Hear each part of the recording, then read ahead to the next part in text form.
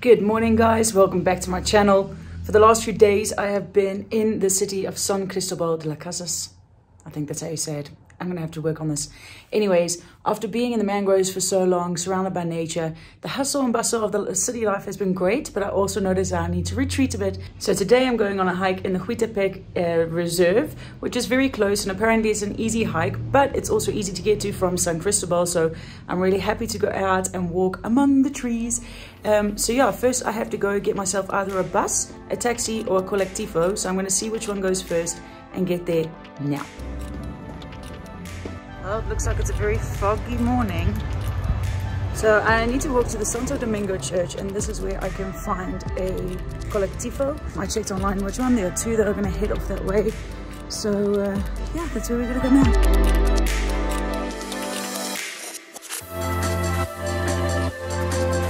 Like I said, there are two taxis or two colectivos that will go that way, which are the San Román or La Quinta. So that is what I'm going to be looking for when I'm at the Domingo Church. And then all I have to do is ask him to stop at the Huitepec. So I hope it works that easily, since my sense of directions are not always that great. We'll see what happens.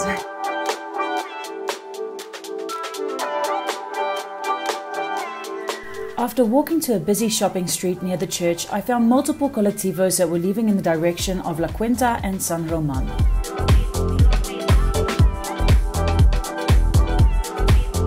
I'm in the colectivo. It was really easy to find. The trip is about 15 minutes and it cost me 8 pesos, and I get dropped off right in front of the Eco Reserve. I have made it! Once I arrived, I was expecting to pay a 30 pesos entrance fee, but there was no one at the entrance upon arrival, although the gates were open. So I decided to do the hike and pay on the way out if I saw anyone.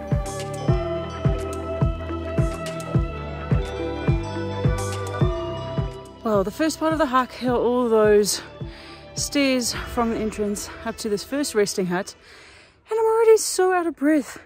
I need to do hikes more often. Anyways, I'm also quite hot, so I'm going to take off my jersey to continue the hike. It's interesting because this place is on an inactive volcano, and also it's the first glimpse of cloud forest that I'm going to get, and that's so close to the city. That's pretty amazing.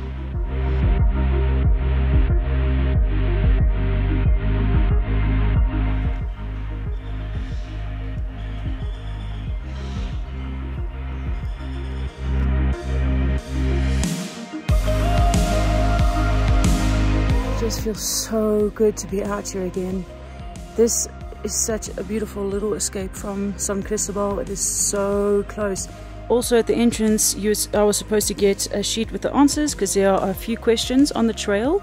But because there was nobody at the entrance, I didn't get the answers. So yeah, I just see the questions as I'm walking around the trail.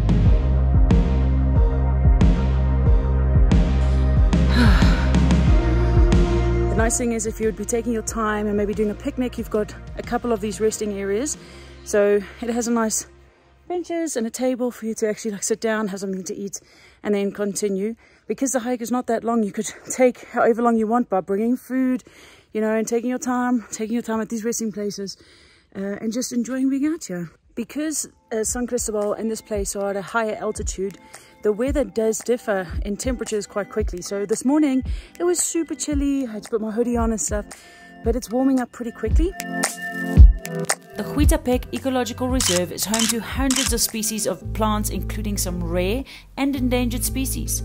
Also, this place is home to many species of birds, which I definitely heard but I didn't see, and home to various types of mammals, such as squirrels. There are, however, tons of little fly things and insects that for some reason really want to make themselves comfortable in my eyes. So yeah, fun times.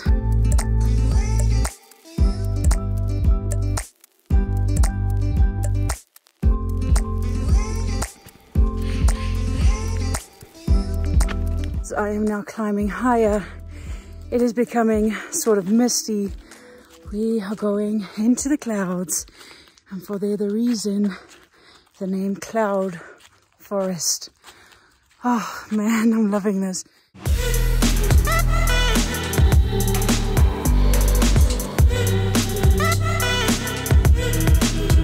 Okay, like a really crazy insect landing on me and trying to eat me. Okay, I'm gonna put my sweater back on because this is crazy stuff.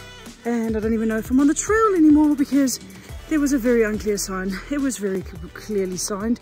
Now it's not so clearly signed. And now shit is attacking me. Okay, well, this is where I decided that this is where I came from.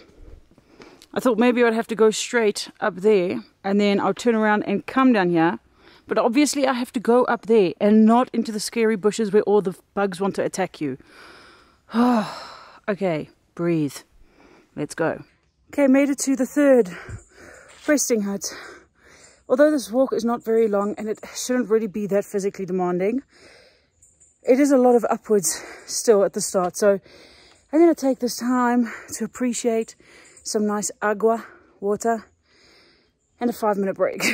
Unfortunately here in Mexico, I don't have my reusable water bottle. So I have got this plastic bottle that I'm just using and using and using until it's non-usable. It's not the same as having a reusable water bottle, but at least I'm trying to minimize my plastic as I'm traveling. Cheers.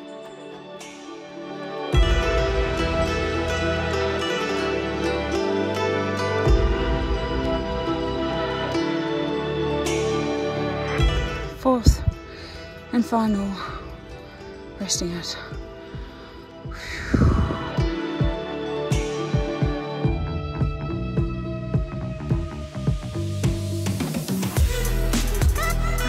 Back up to the track that I was already walking up at the start, so that means that the hike is already coming to an end.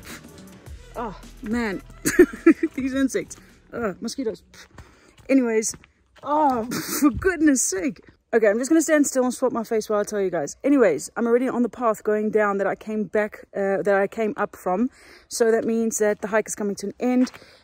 Overall, I think, yeah, actually going up is slightly physically demanding. I guess it is a steep way up, but coming down is chill. That went super quickly. Now that is a clear sign.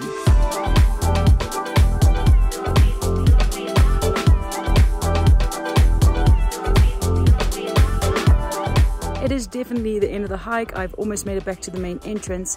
If you're going to be just hiking, this hike is going to be done in no time. So I would suggest bring a friend, bring some food, take some stops, enjoy being out here, eat, have something to drink, and then continue away. Make it a nice little getaway from the city, because it is only a stone throw away from the city. So it's an amazing way to just be out in nature, quickly escape the buzzing city life, recharge a bit, and then head back. So take your time here. Like it's really nice. It's been really quiet, and yeah, the hike going up was lekker, or nice as the English word would actually be. But yeah, just enjoy it. You're near the city anyway, so you might as well take your time while you're here.